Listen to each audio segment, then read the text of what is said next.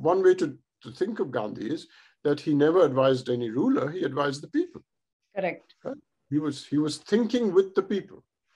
Right? He wasn't advising the people in the form of a Leninist vanguard communist party, which was giving them theory from the outside. He was thinking with the people, right? So now the question is, when one is thinking with the people, let's say call it advice to the people, not advice to the prince, but advice to the people.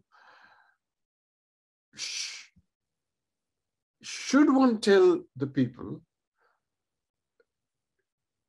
here is a choice. Should we get the state to love you or to fear you?